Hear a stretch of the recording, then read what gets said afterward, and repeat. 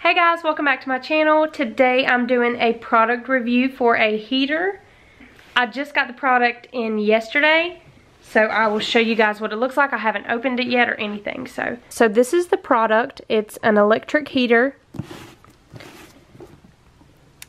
On the box it says you can use it in a classroom, office, living room, bedroom, hotel, or dorm room. And it says easy to go, carrying handle, smart touch, low, high, or fan only option, wide angle oscillation, and tip over protection. So whenever it tips over, it will shut off.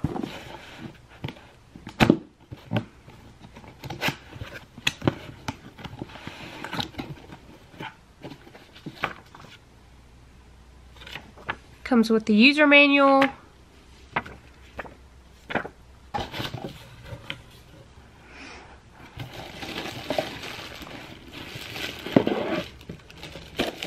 It's very small.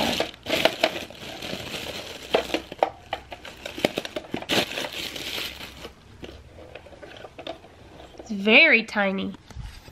So this is what it looks like. It has 3 button options on the top.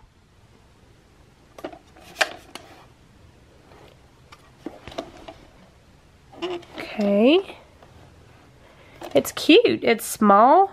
So it is small enough to take it to an office or anything like that if you don't have room for a big heater, because I have another heater and it's probably at least like twice the size of this one.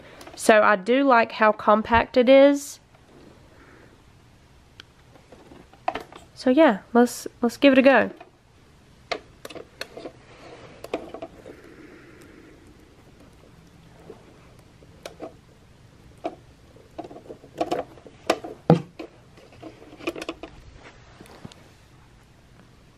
So there's the on and off switch on the back. It's got a little handle right here. Okay, so it's plugged up. Let's do... Oh wait, I have to flip the switch.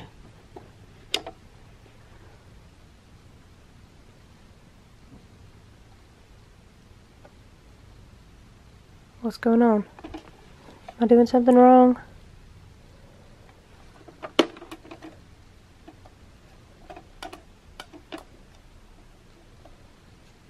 Uh-oh. What's happening? Oh, there we go. There we go. Oh, wow, that was quick. It's already warm. So it lights up down there.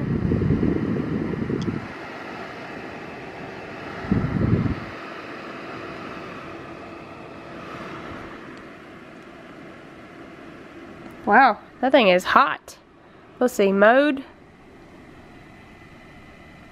Okay, that just went to low, I guess, because it's still hot. Oh. And it turned blue down there for the fan only mode, I guess.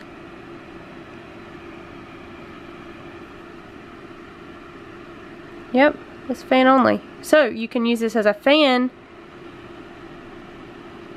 or a heater. Now let's do the swing.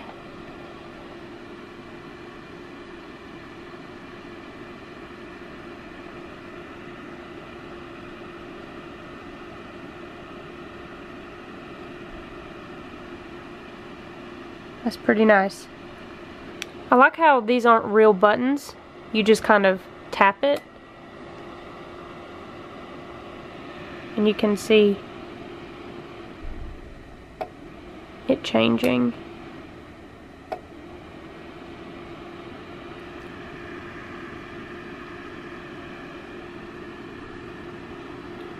And here's my hand up next to it, so you can kind of see how small this thing is.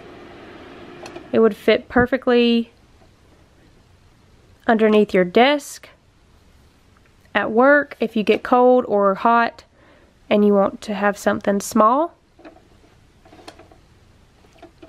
I like it pretty good.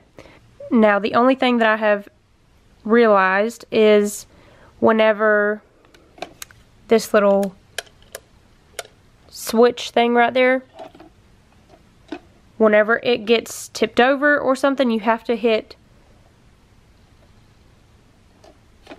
the on and off button, and you have to kind of make sure it clicks down there before it will turn on again. I think that's why it didn't turn on at first whenever I first tried it. See, that is hot now. That little thing is putting out some heat. So I turned it on the cool setting, or just the fan only mode. Now I just hit the off button, but it's still, oh, okay, there we go. So it takes a couple seconds for it to shut everything off. But it seems like a very good quality heater. It's got a little handle. It's so small, I cannot get over how small it is, but it's so, like, that thing puts out some heat. So this is how big the heater itself is.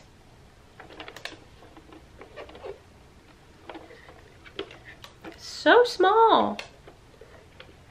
And then there's the 3 touchpad buttons up top. So I want to say thank you to NEXGADGET for sending me this product to review. I will have their Amazon link down below. That's where you can buy this product if you want to. These are my own opinions about this product, so everything that I tell you is how I truly feel. Some of the things that I love about this product are the fact that whenever you turn it on, this lights up down here so that you can tell if you have it on heat or the cool option or the low option. And I also really like how these aren't real buttons. They're just touchpad, so you don't even have to press them. You just touch your finger to it. I think this is a very good product for what you pay for it. It's so small and compact, but it puts out a ton of heat. Now that it's starting to get into wintertime, it's getting a lot colder, and we don't want to be running our heater 24/7 because that can get expensive. So we love having little heaters and stuff like this around so that we can just have that on and it will heat up the room for us, and it will be way less than running our heater. So I highly recommend this product. I will have the link down below if you guys want to go purchase one. So thanks again to NEXGADGET for sending me this product to review, and I will see you guys in my next video. Bye!